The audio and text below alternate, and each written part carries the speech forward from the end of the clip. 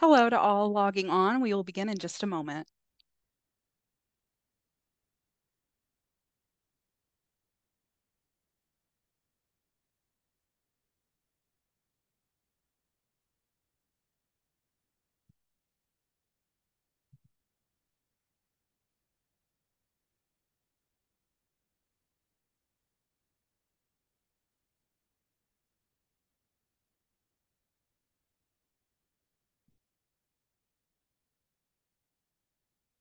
All right, good afternoon and welcome to our MPF webinar, Exploring Moss Diversity with Lorie Hetrick-Volenberg.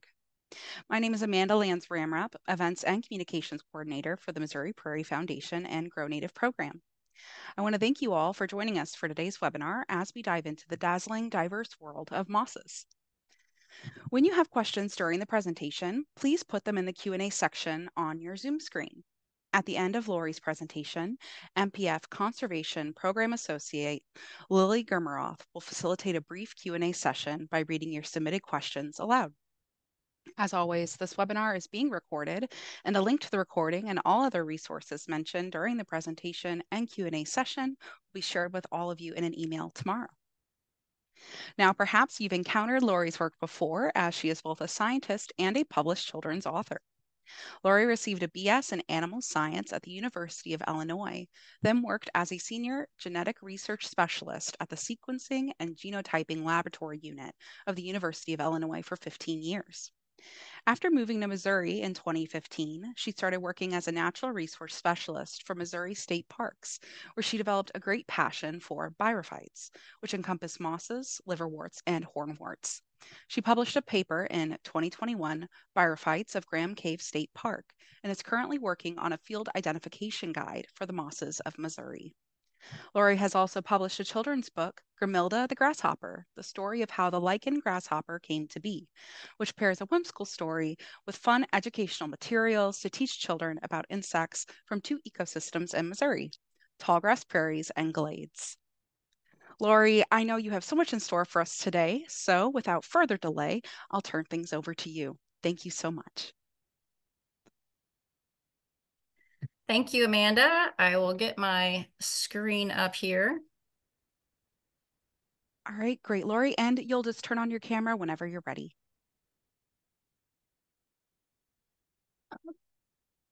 Uh-oh. Okay, is the camera on? Yep, we're great. Thank you. All right. Get on the big screen here. There we go.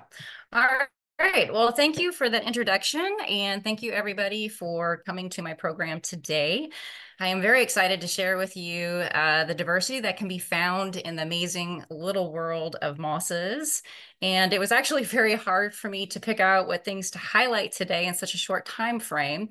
But hopefully after this program, you'll be able to walk away, go on a hike, and maybe point out a few little green things that you didn't realize were moss and say, hey, that's a moss. So that's my goal for today. So just as a quick reminder, as far as what separates mosses from the vascular plant world, mosses in general lack true roots, but they do have what are called rhizoids, and they're just little single cell width pieces of their plant that their primary job is to anchor the moss to whatever substrate it's growing on. Additionally, mosses do not have flowers, nor do they produce seeds, but they reproduce sexually via spores. Mosses have a dominant gametophyte stage of life, and today I'm not going to go into the reproductive cycle of moss because it is a little bit weird and complex compared to what you're probably used to. But if you're interested in learning more, I encourage you to go on Google, type in mosses, reproductive cycle, and you will get a plethora of sites that will have diagrams and descriptions, and you can take your time working through that cycle. Because like I said, it's quite different than what we're used to. Let's see. Additionally, mosses do not have lignin, and so that kind of inhibits them from being able to become big like our trees because they just don't have the cellular strength to hold that weight. And additionally, last but not least, Mosses lack what I call an advanced vascular system. So you've probably heard that mosses are avascular, and that's true to a certain level, but we do have species that have what we call an archaic vascular system. So again, lacking the lignum, it's not as sophisticated as what you'll find in trees and wildflowers, but some of our species do have an archaic vascular system. So I'm going to keep the terminology as minimal as I can. However, there are some words you are going to have to learn if you decide you want to do a little bit more exploring into the moss world and perhaps get a field guide or something of that nature. So the first two words I'm going to introduce to you are sporophyte and gametophyte. And we'll start off with gametophyte. And the gametophyte consists of the rhizoids, the stem, and the leaves. Additionally, the spores. The spores are actually the beginning part of the gametophyte. When the spore lands, it produces the entire structure of the stem and the leaves. And that is, if any of you are familiar with the chromosome counts and things of that nature, that is haploid. Again, I'm not going to go into the reproduction part, but for those who are familiar with that, those are haploid. So the gametophyte is what you are going to see all the time in the moss world. The sporophytes, the top half of that photo, they're comprised of the seta, which is that stalk that you see, along with the capsule at the top. The sporophyte is a result of successful fertilization between a sperm and an egg of the gametophyte. So that's actually the offspring of that green mass below it. And the sporophyte is consistently parasitic upon its parental gametophyte until death. So imagine if your kids were parasitic upon you your entire life. Yeah, no, we'll not go there, but sporophytes are. And sporophytes have two copies of the chromosomes, but their main goal in life is to produce the spores. So those are the two terms, sporophytes and gametophytes. So we will look at the diversity and characteristics of the gametophytes first. And the picture on the right is showing you Anemodon tristis, which now goes by Haplohymeneum tristae. There's a lot of taxonomic changes, nomenclatural changes in the moss world. It's keeping us on our toes and a little bit crazy, but that is the way things go. So the mass that you see, that's all gametophytes, that's all stems, that's all leaves. And in fact, in this species, you are likely to never encounter a sporophyte in North America because sporophytes are not known. So this species in North America reproduces vegetatively. In essence, the leaf tips will break off and go somewhere else and start a new life. Mosses come in different sizes. The Polytrichum species you see on the left, when I measured that stem, it was a little bit over 15 centimeters in length. And some of those species will get to be up to 25 centimeters tall. And those are the species where that archaic vascular system comes into play because that's very helpful in moving nutrients and water up and down that very long stem. And on the opposite side of the spectrum is a tiny, tiny moss that I was introduced to this fall, Physidens clusteri. In fact, the only reason you notice this moss is because if you see the sporophyte, which is basically what you see there, that stalk and that capsule, and that's no more than 2 millimeters tall on average. And that's my finger that you see on top with all of my fingerprints. So it's a small species. You can't even really see the gametophyte, which would be the leaves and the stems, even with a good hand lens. They're so small. The leaves are usually about 0.75 millimeters in length, and there may be one or two sets to it. So we can have extremely, extremely small plants out there as well. So when a spore lands on the ground, the first thing it's going to do is send out these thread-like tendrils, and it's called protonema. Most of the time, the protonema will eventually form the gametophyte. And when that happens, when that's formed, so when that stem and those leaves form, the protonema die. They've done their job and they're no longer there. But we do have some species where the protonema stays around and it looks like this algal mat covering the soil or whatever it's on. In fact, most of the time, if you see it, you probably just think it's algae and don't realize that it may actually be a moss that you're looking at. The picture on the right is zoomed in a little bit more, and you'll probably see some round brown capsules. Those are the capsules. And the leaves are these skinny, kind of lighter green colored, spiky looking things around it. So the gametophyte is actually very small in the species too. So most of what you see there is that protonemal mat. So those are always fun to come across. Now we'll talk about stems. Stems can be single. They can be erect. The picture on the left is showing a dendroid type stature of a plant. So the main stem is kind of like a stipe, and then you get all these branching pieces coming off the top. And this is Calameциum americanum. This is a very obvious moss to see out in the field. When you see it, this is what it is. We really don't have any other species in Missouri that look like it. It's just wonderful to come across. People are always shocked when I say that's actually a moss. They're like, no, it's not. It's a small tree. No, it's a moss. But our stems can be branched. They can be irregularly branched, or they can be regularly branched. So we'll have 1 to 3 pinnate species out there. The picture on the right, if you look at the stem on the right, that is showing you Haplocladium microphyllum. That's just a 1 pinnate species plant. The rest of the stems to the left are all showing you Theridium delicatulum, which goes by the common name delicate fern moss. And I think you can see why it resembles a fern with those 2 to 3 pinnate branchings going on. Most of the time, our stems are green, but we do have quite a few species that have red stems, and they're always beautiful to come across in the field. Just adds a little bit of difference and character things going on. This picture is showing Pleurozium shrubberry. So red stems are a possibility in the moss world. Our stems can sometimes be covered with what we call paraphylia, and those pieces of vegetative material actually have a chlorophyll in the cells, so they do help in photosynthesis. And they can come in different styles and shapes, but the fun ones are what that inset picture is showing you. It's that spindly, crazy looking thing, and it coats the stems and it makes it look kind of fuzzy. And you can actually see this in the field if your eyesight is good up close. Mine is not, I need readers, but even with a hand lens, you'll definitely be able to see that. And these can be helpful in identifying genera of what you may be looking at. On stems, we can also have what's called tomentum.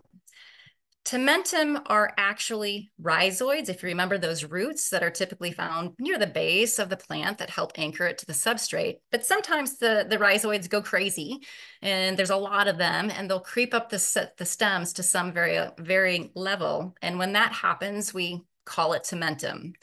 So the picture on the left is of Tychostomum pseudotriquetrum, and it's just showing you a plant where the tomentum is red, and it's kind of relegated to the lower half of the stem.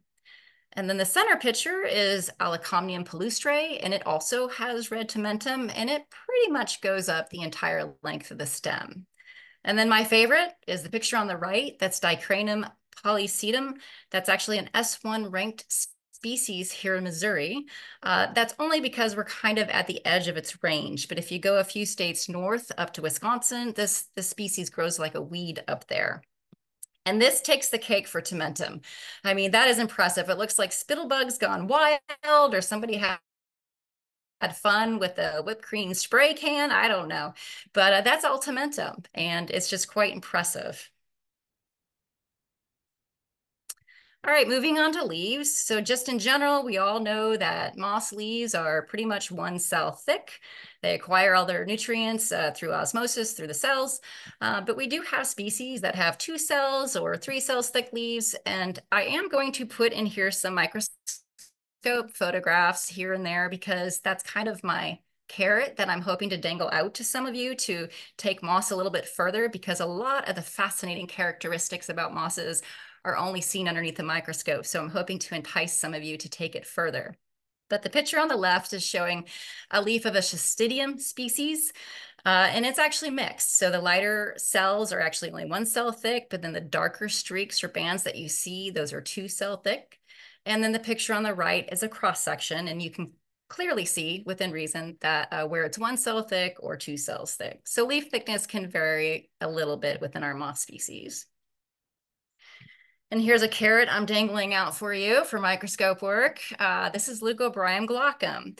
And it actually has 2 different types of cells in its leaves. It has these great big white cells that are clear cells, I should say, that are called halocysts, and they store water. Sphagnum mosses, you've probably heard of. They're notorious for being able to store tons and tons of water. So they have a lot of these halocyst cells. And then the chlorocyst cells are those little green diamonds in the middle of it. But these leaves can be several cells thick. They're really good at resisting desiccation. So they're good at storing water, and they're just a fun moss to find. I'm going to talk briefly about leaf arrangement, only because if you do pick up a field guide, you are probably going to be asked at some point in time, are the leaves spirally arranged around the stem, or are they distichous, or two-ranked is another term for the same thing. So if you look at a moss stem from the end down it, spirally ranked is kind of like how it sounds. The leaves just spiral around the stem. So you see leaves coming off that stem in all directions.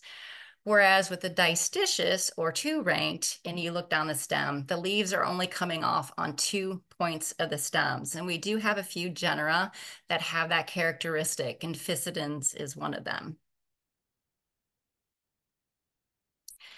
So talking about leaves, you can pretty much find any shape of leaf in the moss world except for leaves that are dissected or bisected. So think of a silver maple leaf, for example. We won't have that level of dissected leaves in the moss world that I'm aware of anyway. So these are just some examples to throw out at you. The Physidens is on the left. Physidens are often called pocket mosses because that darker area that you see on the top half of the leaf is actually a second leaf blade on there, and it forms a pocket. The middle picture is Plagiomnium ellipticum, and the characteristic that I want to point out to you here is if you look at those leaves, it looks like you're looking at, say, a mesh screen on a window. And what a term that is used to describe this is open areolation of the cells. And that is because you're actually seeing the cells, they're big. So it forms this open areolation look to it. And so that's what's meant by that term. The picture on the right is Campylopus taliensis, and that's just showing you some long, beautiful, slender leaves that we can have in the moss world. And we have curly. Oh my gosh, do we have curly? Sadly, though, you won't find this species in Missouri, but I had to put it in here because how can I not? I mean, that's just glorious. I don't know any other way to look at it besides just beautiful. But don't worry, we do have curly-leaved species here in Missouri. This is a picture of a hypnum species. Hypnum is, most of our species are now over underneath another genera somewhere. But a common name for these mosses are brocade mosses because those curved leaves are just very uniform and they form a brocade look. So that's a common name given to this genera. Falcate and secund. Those are some more terms that you'll come across in the moss world. Falcate is just referring to a curved leaf. Secund means that the leaves are all going in the same direction. So the pictures that I have here are showing you the moss Dicranum scoparium, which is a very common moss in Missouri. And you may say, oh my gosh, that looks like there's wind blowing through that moss species. And in fact, the common name for this species is windswept moss. But I guarantee you, not a drop of wind was blowing that day. That's just how those leaves grow. They're secund. They are all growing in one direction. So moss have a center midvein thing going down the center that could be equated to a midvein in a tree leaf or a flower leaf. And in the moss world, we call it a costa. Some moss species have costas, some do not have costas. And so oftentimes you'll be asked, do you have a costa or not? So on and so forth. So the picture on the left is showing you a species that does not have a costa. Most of our plants out in the field with a good hand lens, you can get a pretty good idea if it has a costa or doesn't have a costa. And in some cases, it'll have a double costa.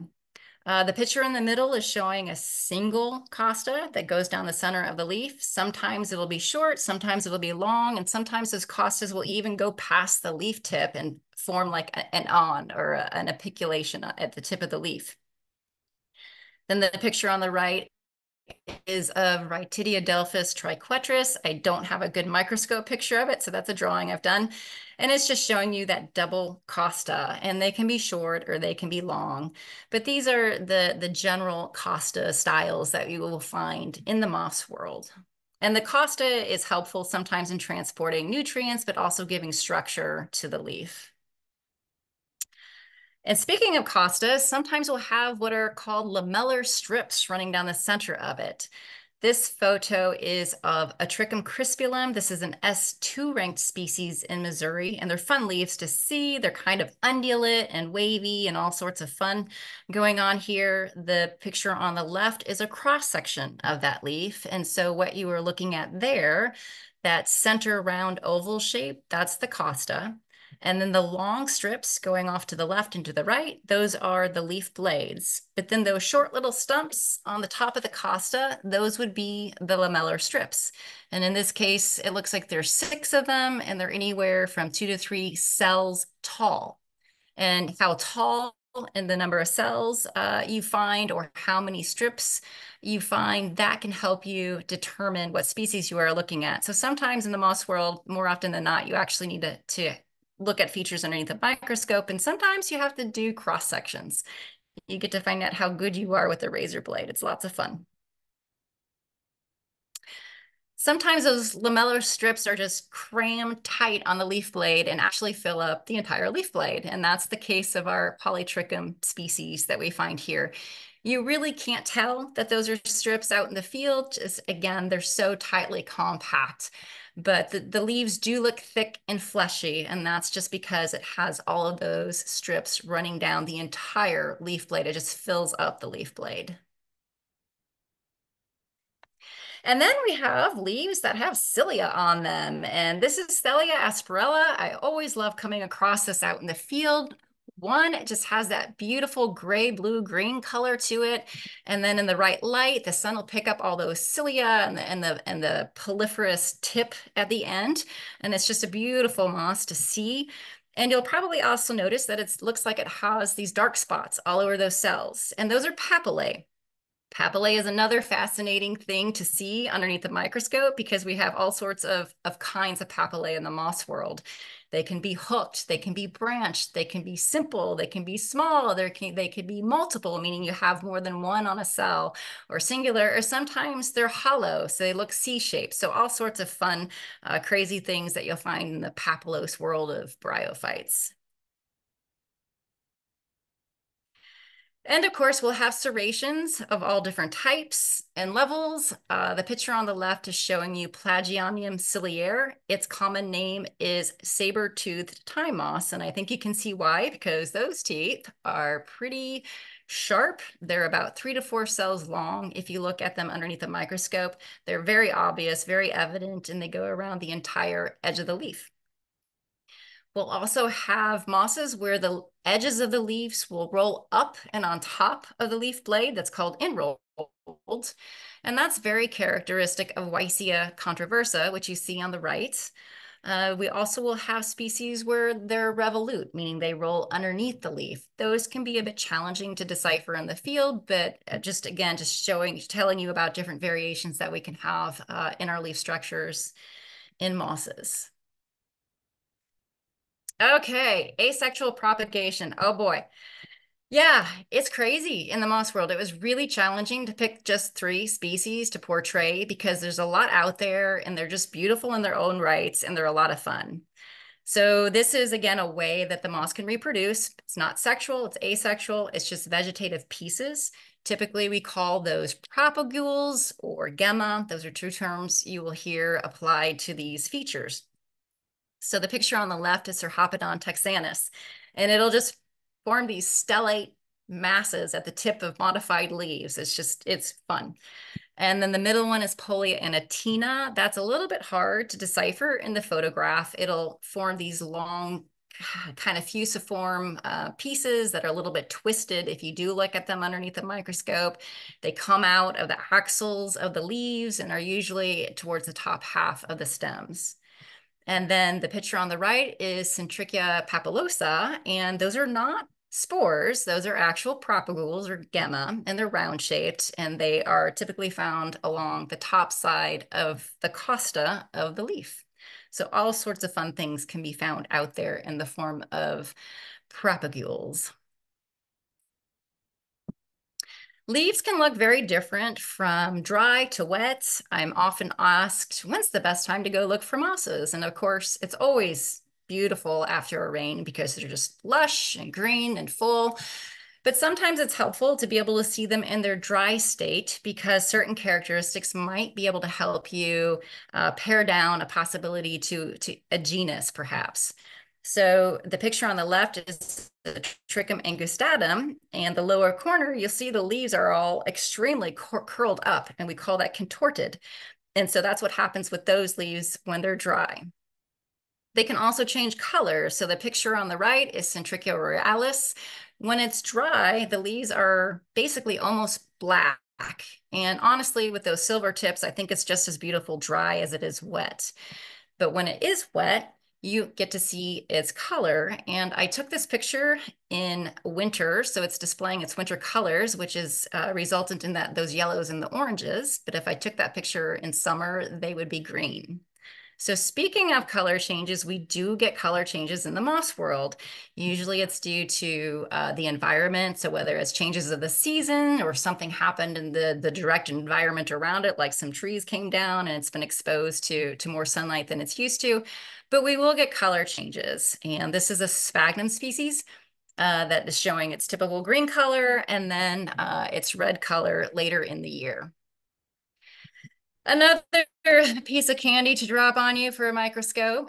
This is a very diagnostic character for Imnium stellare. When those cells die, they release a blue pigment that is just drop dead gorgeous. And yeah, it saddens me that the cells are dying, but it really is just quite beautiful. One last thing to share with you about the Genotyping. Just like the vascular plant world, we do have monoecious and dioecious species. And someday, if you haven't already, you've probably come across or will come across this out in the field. And you're probably saying, hey, those are flowers. But I thought Lorie said moss don't have flowers. Well, these are not flowers. These are modified leaves on male gametophytes. This happens to be Polytrichum juniperinum. And these modified leaves form what we call a splash cup. And their job is to help in the dispersal of sperm. And so sperm are motile, but only in water. So when a raindrop comes down, it collects the sperm, but then the shape of the cup causes that raindrop to go flying further away. So they're able to fertilize female gametophytes further away from them than if they just relied purely on the rain draping down over themselves. So sometimes they're red, sometimes they're yellow. It depends on the species. I'm not sure why it's colored, but someday maybe I will find out. Okay, so now we'll move on to diversity of characteristics in the sporophytes. And the two main terms that you'll really need to know for this would be the seta, which you've heard me say. That's the stalk that is holding the capsule at the end. The other term is calyptra, and the calyptra is just a covering over the capsule while it is maturing. So it's protecting that capsule while it matures, and eventually it falls off. Don't worry about the other two terms. I just didn't change my slide on that part of it, but seta, capsule, and then calyptra.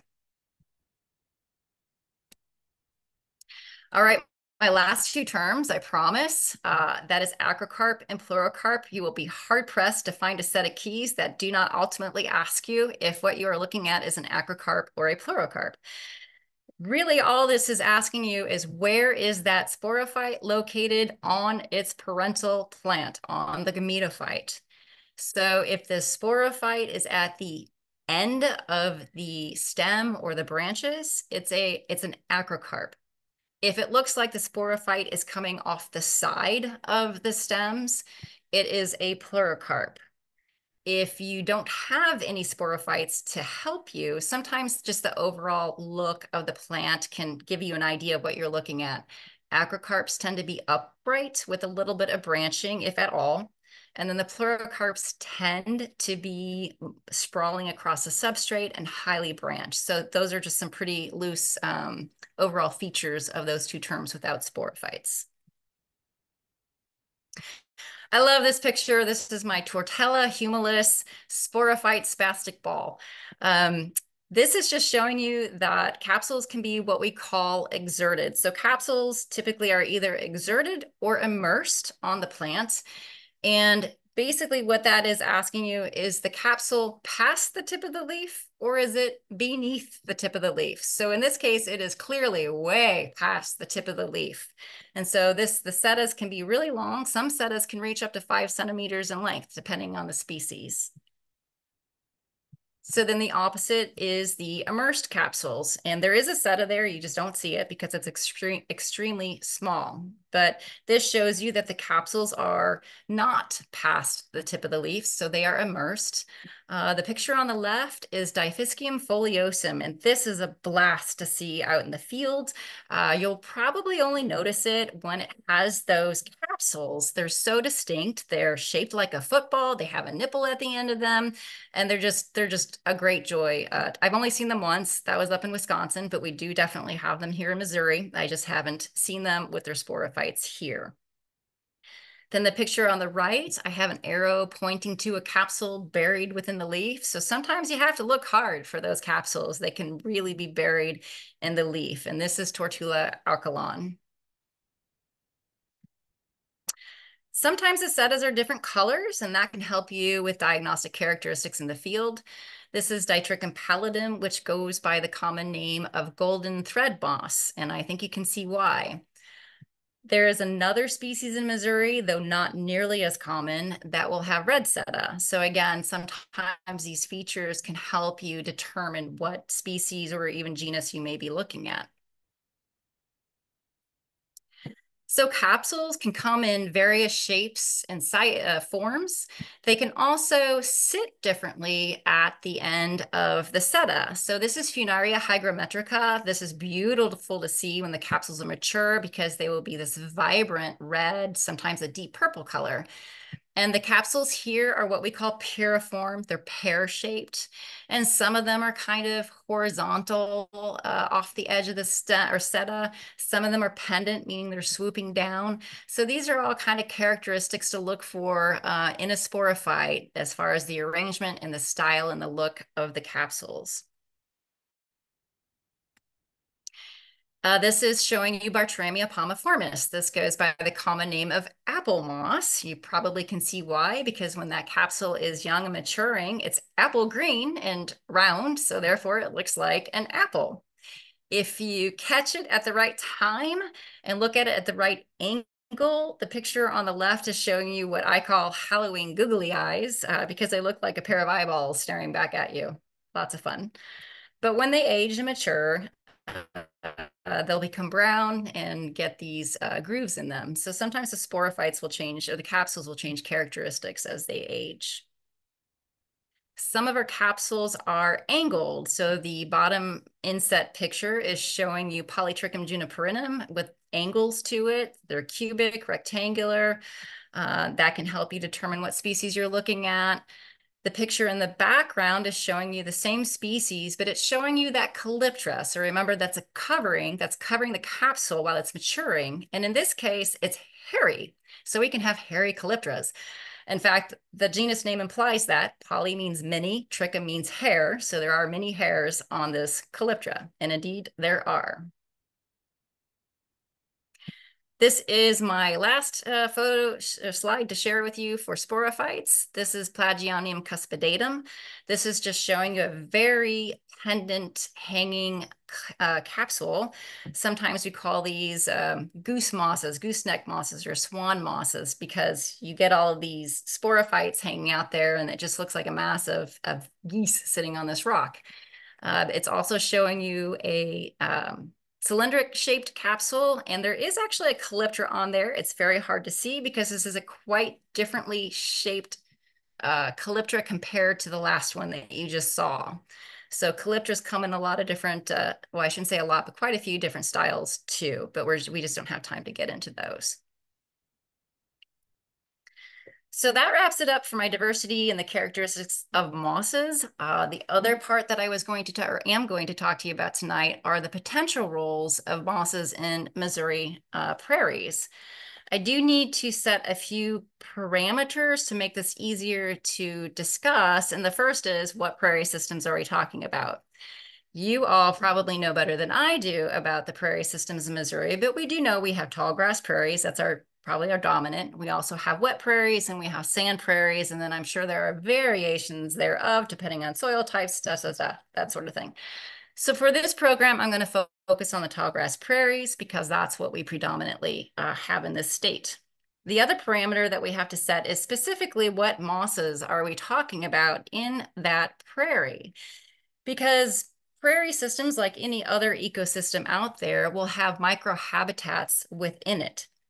So a tallgrass prairie is going to have a riparian zone running through it. You could come across an area where it has exposed bedrock, so you have this glade system within the prairie. You can also come across just a small grove of trees or bushes, so you have a miniature woodland in your prairie. So this talk, we are going to focus on mosses that are on soil, that are devoid of any moisture except what they acquire through the atmosphere, and that they do not get any shade from anything other than the vascular plants around them, the grasses and the forbs. So basically, we'll be talking about corticulous species of mosses that grow on the soil. So with that in mind, I think it's easiest to look at what roles moss have when it comes to the soil systems. So I'm going to first talk just briefly about that role and then offer a suggestion as to what I think, how big of a role that plays in our tallgrass prairie system.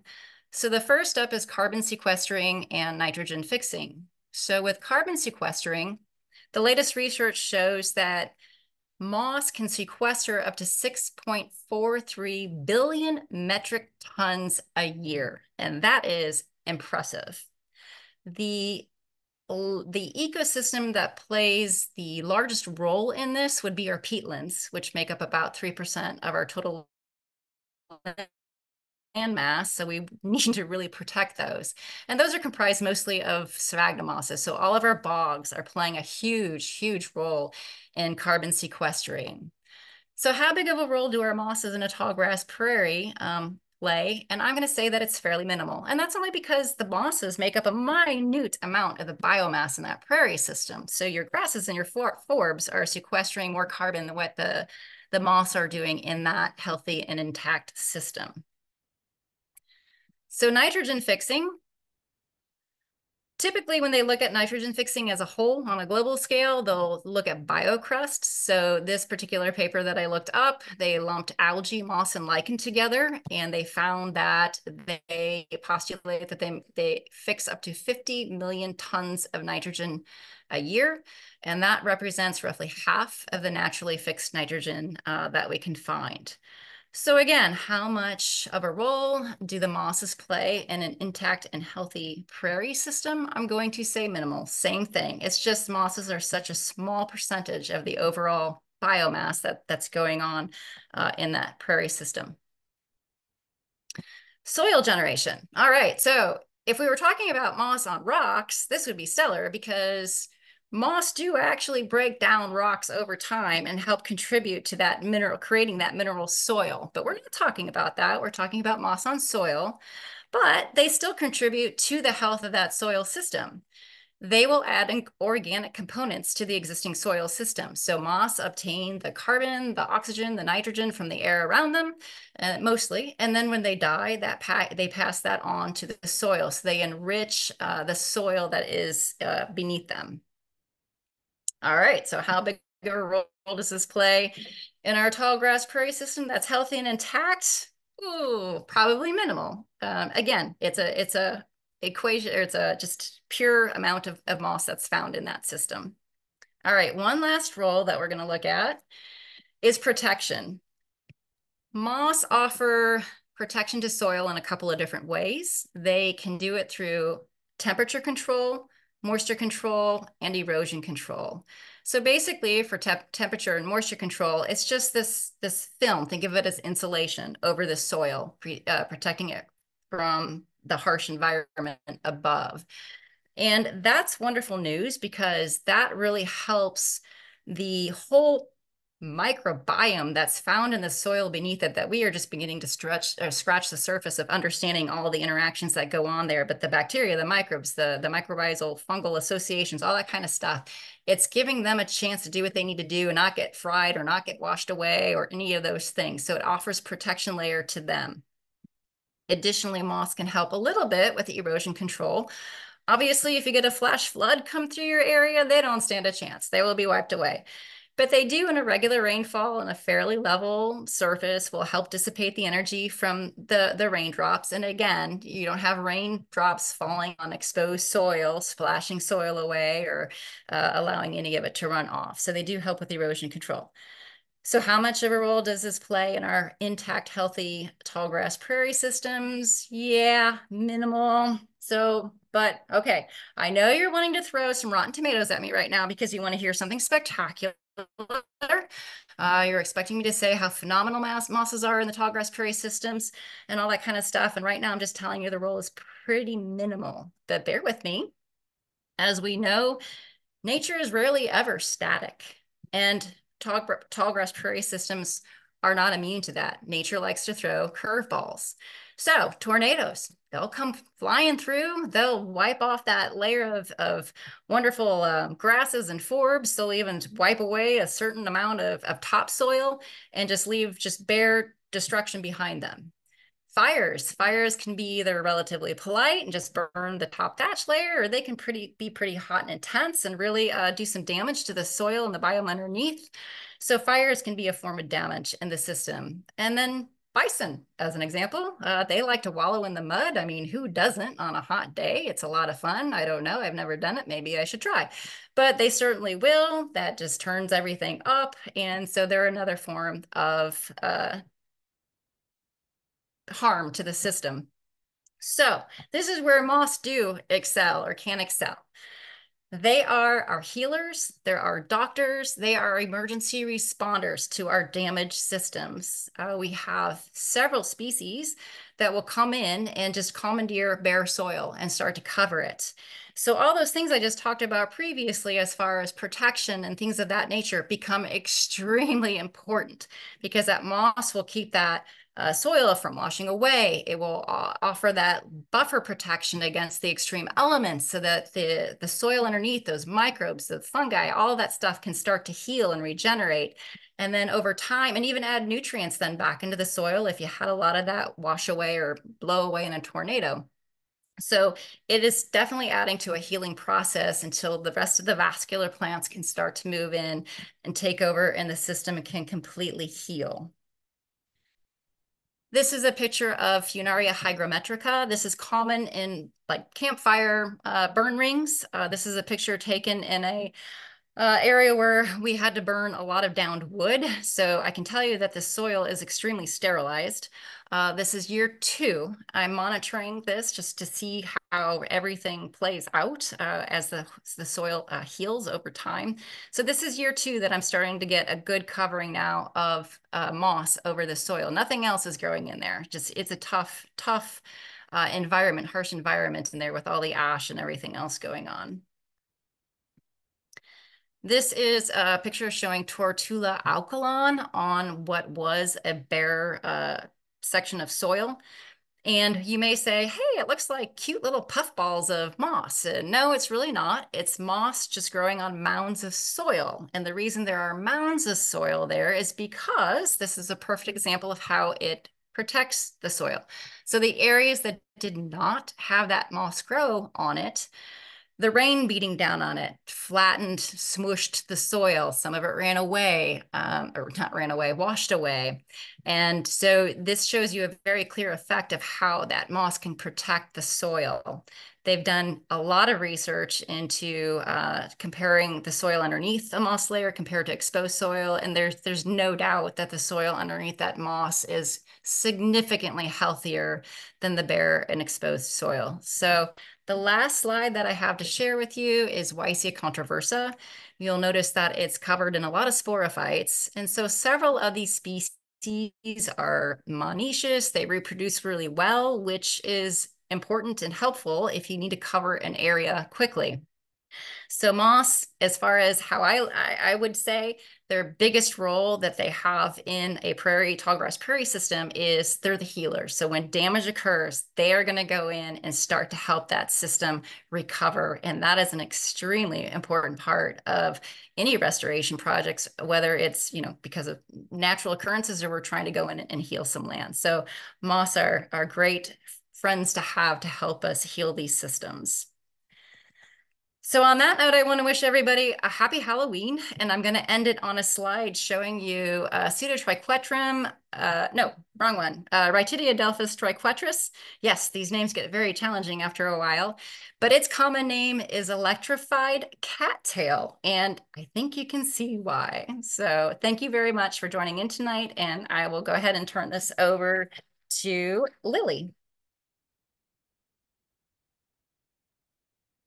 Awesome. Great. Thank you, Lorie. Electrified cat tail. That Yeah. is incredible.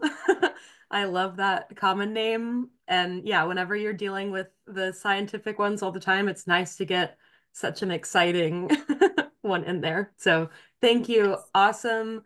I'm sort of arranging the Q&A questions that we've been shared with. So if you have more, just put them in the Q&A and I'll do my best to pass them along. We have both some specific questions about mosses and some larger, maybe more discussion points. So I'll try and get the specific ones out of the way first. So there was a question about the red stems of the mosses that you showed. Is that because of a presence of a pigment, or maybe we are familiar as we look at the leaves that are changing now, it's the chlorophyll going away and revealing this other pigment. So can you just speak to that coloring a little bit more? Sure. It's definitely a pigment, and I think they're very similar to what we see in the leaves as far as the species that have red stems typically have red stems from the get-go or as they age. So is that an response to the environment? I'm not 100% sure. Definitely when the leaves start to change red, that typically is a response to the environment, but they're definitely a pigment because of a pigment being produced. Mm, got it. Yeah, that high sunlight sort of thing that maybe we're familiar with. Another specific question was, I think it was the tomentum or the sort of the rooting type cells of mosses. We had questions on, do these gather nutrients or do anything besides sort of grappling, or if you could speak to their role a little more. Sure. So predominantly it is to anchor them, but they do help in the aid of nutrient flow. Mostly in my understanding is it's through capillary action. So it will help pull wick moisture droplets around them. So if those moisture droplets have nutrients in them, of course, that's a way of wicking those up into the rest of the plant, where then the cells and the leaves and the stem can absorb it. So they do aid to a certain amount in obtaining nutrients and water. Mm-hmm. Great. Yeah, the sort of physical structure of the plant. We had other questions on sort of the colonization of mosses on bare soil, the last sort of topic that you were sharing. Um, yeah, this catastrophic event, so that soil is bare. How do the mosses get there then? Is it something that's remaining in the soil, or is it colonization? What does that look like for mosses? All very good questions. I can't give you a scientific answer on that. I can speculate. I would believe that some of those species, there's definitely soil spores remaining in the soil. And it could just also be that any bare, if you've walked through a prairie, you are going to come across patches that are bare. That's not necessarily damaged per se. It's just, it's the way it is. And so you will have moss already in the prairie. So they're definitely in the prairie. And so it's just, I would say it's convenience. All of a sudden you have a big, huge bare spot and they're like, hey, we can grow. Yeah, absolutely. And we also had questions on if you wanted to cultivate moss in on purpose, or maybe in your yard, could be nice under plants. How can we do this ethically? Do you have any guidance for our listeners on that? Oh, and that's a big field that's generating a lot of interest. I'm glad you mentioned ethically because there's definitely a point. Ethics needs to be taken into consideration. We have species that grow like weeds. We also have species that don't grow like weeds, and we have S1 rank species. So I would encourage people to learn what those species are. First of all, know what you're looking at. Just don't assume because you see it, or even if you see a lot of it in that location, doesn't mean that it's everywhere. You could have just hit the jackpot of where you find a lot of it. So you definitely need to learn about your species that you're looking at so that you can ethically collect. And as far as mosses are going, they're really no different than our vascular plants. We have some that are generalists. They'll grow on anything in any kind of environment. So if you transplant them, they're probably going to be fine. But we do have species that are very select. They may only grow on sandstone rock. They may only grow on calcium-laden soil. So that's another area where you have to know what you're collecting. Will it survive and what you're going to put it in? So you have to take that into consideration too. Beyond that, I don't have good resources to share. Like I said, I know that's becoming popular and people want to have moss gardens and all that sort of thing. But I'd have to look into that to see if anybody's done any good books that are actually, scientifically correct to help people with that. Definitely. Yeah. And if we can find any resources, this also goes along. Folks are looking for information on guides and things. We will be passing you like a really great email tomorrow with tons of great resources that Lorie has passed on to us. So just wait a few more hours for these great, keys and user-friendly guides for mosses in the field. A question. So yeah, we've been using S1, S2, and just wanted to clarify for folks that this is referencing this list called, it's for the species of conservation concern in Missouri. S2 means, imperiled or, so it's very rare. S1 is the most rare. It goes to 5. So if we're talking about S2s, it's really something that, yeah, it would be a real shame to disturb. So just to clarify that to people. But I was hoping that you could speak to endangered mosses and maybe why some are so endangered and microhabitats and dispersion and all of that. You can speak however you'd like to it. Sure. So the species of conservation concern list takes into a lot of factors. That the first species that I talked about, Dicranium polysedum, it's S1, and like I said, it's only S1, not because of anything humans are doing or anything of that nature. It's just because we're on the edge of its range, so it's just not very common for those reasons. That being said, there are species that are S1 ranked because the habitat is limited. So these very small chasms to find it in, it's very limited. We have a beautiful moss here in Missouri. It's called sword moss. It's only from 2 locations, I believe, maybe 3 locations. And it needs a very specific area to grow in, yeah. So it's particular about that. As far as other species being on that list, could very well be because of human-induced causes. I haven't explored our moss species here in Missouri to be able to say if we have any of those. I honestly do not know. I just haven't looked from that avenue. But I do know that there are species out there that are already, limited in their area, but then human encroachment or changes in the environment around it are definitely causing issues. Definitely. Yeah, we find that with some of our prairie plants too, is that, we might be just right on their edge, or maybe they used to be common, or where you are, they, in the right spot, they are common. So yeah, it's a broad term that can mean many different things.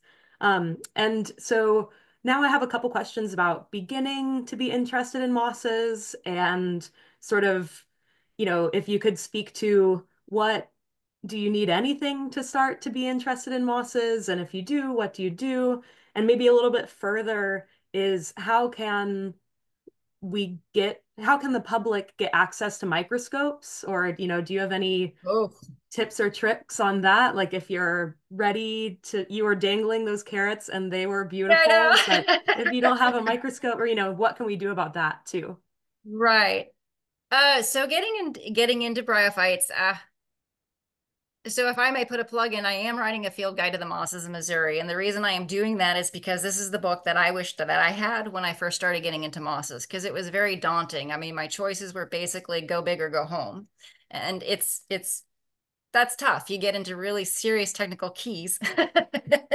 But there are definitely a number of mosses that we can identify out in the field, if mostly just to show the variation. Part of the problem was I didn't even know what mosses we had. When you don't know what you don't know, it's hard to know what you need to know. And so just knowing the variation that was out there, like that's a moss. I had no idea. So getting more field guide books out will be extremely helpful, I think, to give people some guidelines and a knowledge base to just to even know where to start looking, or what they're looking at is in fact a moss. So that's the first one. So it can be done, but in that email, I also provide some online resources too that people can get on to start to see what some of these look like, and maybe go take a picture and post it, or not even post it, but just compare it to some of these online sites to see what they're looking at. But you can get into it really. I would encourage everybody to get, I do like the 20x hand lenses that have a light on them. That makes it extremely helpful. You can get them on Amazon for $10, $20, so they're not crazy expensive anymore. As far as the microscopes go, gosh, that's a really good question too. I do not know avenues to get hands on microscopes easily. Maybe somebody in the audience does and can type that in. I'm just not aware of it. Yeah, I wish I could give a better, more help on that one. But No, yeah, don't. it's good to. My biggest thing is it can be done, and you can actually go out and enjoy this little world and learn some things and learn about it. And I just encourage people not to be daunted by it all. It is possible. I do not have a botany background whatsoever, and this is all self-taught. And so it is possible. And it's a lot of fun. No, I can feel that from you. Yeah, it's got me excited about mosses. So yeah, I love that. Of that, you don't need these gear pieces that maybe are hard to get, but if you go further, you'll find that you might need it, or so maybe there'll be like library cards for microscopes one day. Yeah, Um, that'd be great. I have one more question that maybe I should have linked in with the mosses colonizing different soil and how they're the healers of the prairie in these systems. Can you speak to different, maybe acidic or alkaline soil types? We find mosses in glades and in forests. And so can you just speak to that a little bit? Yes, we definitely have acidophiles. We definitely have calciphiles, and we have ones that really don't care. So we definitely have that variation in the moss world. I think the species that will colonize the soil in these types of situations tend to be, again, they don't care. I'm trying Mhm. to think if there might be, and there might be, I just haven't delved into it that hard, but Weissia will grow on just about anything. Tortula acolon, I think, is pretty easy to grow on stuff. And then Funaria, I mean, gosh, if it grows in ash, I think it can tolerate a lot of stuff. It's a pretty hardy little moss, but we certainly do have mosses that have specific needs or specific requirements, or can't tolerate certain um, environments, while others are a lot more amicable. Mm-hmm. Yeah, I was thinking recently about mosses on the prairie. And yeah, if they're out in, like you were saying, only getting water from the air and only getting shade from the grasses, that it seems really hard for a little green thing that can not doesn't have the sort of deep prairie root system that we're thinking about. What do those adaptations, what are those adaptations? Or, how does that make that moss successful? Is it that they can store water within them, or that they're okay with not getting water? Or, can you tell me about that? Yeah, so mosses are brilliant at being able to handle desiccation. I mean, they're just phenomenal about that. And certain species are more adapted to it. So if you go in a glade system or a desert system, those mosses are the kings of it. I mean, they're just and some of it I think is just the genetics, and I'm getting past my point of understanding of them or knowing that involved level, but some of it certainly is physical characteristics that they have. Those lamellae that I was showing you, they can help trap and hold water. The sphagnum, the leucobrium have those specific cell structures. The papillae reflects sunlight differently, so it's believed that that can help those species ward off desiccation quicker. But then I do believe that mosses have the capability to produce whatever chemicals they need in order to handle that desiccation period of time. In our herbarium, you can pull out moss samples from 50, 60 years ago, and they're brilliant. They may be lacking chlorophyll at some points, but they retain their structures very well. So they are definitely hardy little things through all their sorts of ways of combating, drying out too quickly and trying to survive. So they do survive on very little. Tough little survivors. Yeah, They that's are. awesome.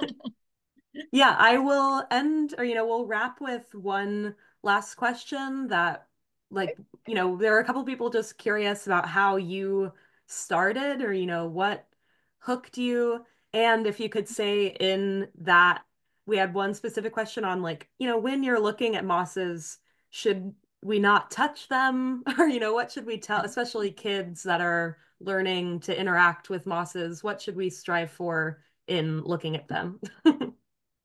Yeah. I'll start off with the latter question first.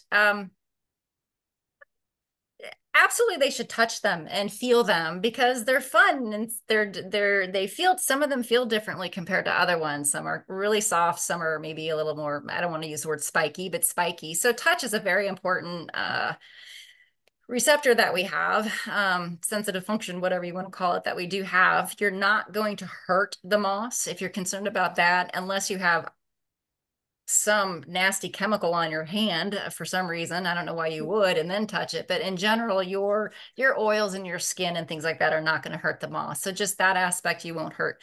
As far as removing it from the substrate, I'll be the Karen on that, and just encourage people not to do that unless they have a really good reason. Just because as more people get out in our environment, whereas before, if it was just one person doing it in a blue moon, it was no big deal. But now, if you get 1,000 people out in that same area doing it, pretty much you end up wiping away.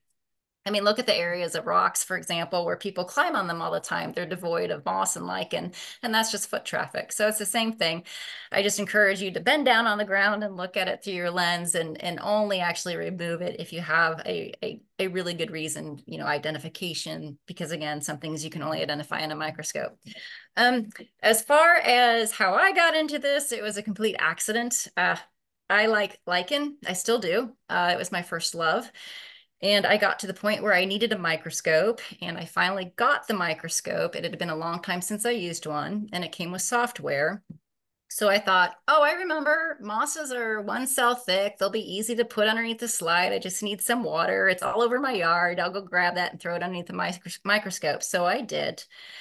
And then what is the next question that anybody with any sort of inquisitive mind about their environment asks? What species is it? So I attempted to try to figure that out and realized that this was an amazing world. There is so much into it and so much out there. And I was hooked by the challenge and I fell in that hole really hard and I've not found my way out. And that's okay because I really enjoy it. So really it was by accident. That's amazing. I love that. You just followed this trail that was opened in front of you. That's lovely. So thank you so much, Lorie. It was a really lovely, engaging, beautiful talk. And yeah, just thank you so much. And I'm going to pass it over to Amanda, who is going to share some details with us. So thank you, Lorie. Great. Thank you, Lily. Okay, thank you, Lily and Lorie. Lily for facilitating the Q&A and Lorie for sharing your knowledge and enthusiasm about mosses. As mentioned before, this Absolutely. webinar, oh yeah, as mentioned before, this webinar has been recorded and an email will be sent to all tomorrow with the links and other helpful resources shared. You can register now and plan to join us on Zoom on November 6th for our upcoming MOIP webinar, Common General Use Herbicides and How They Relate to Aquatic Use Sites with Lucas Madison, the Corvetta Land Management Specialist for Arkansas, Oklahoma, Missouri, and Iowa. MOIP, which stands for Missouri Invasive Plant Council, provides information and resources aimed towards making early detection and control of known and potential invasive plants a statewide priority, and operates with funding by the Missouri Prairie Foundation's Grow Native program. This webinar and more can be registered for at our website under the Events tab. And while this concludes today's broadcast, we're so grateful that we were able to share time with Lorie, and we appreciate so much her enthusiasm with the last slide with the electric cattail moss. And I want to thank all of you today for joining us, and I hope everybody has a great evening. Thank you. Thank you.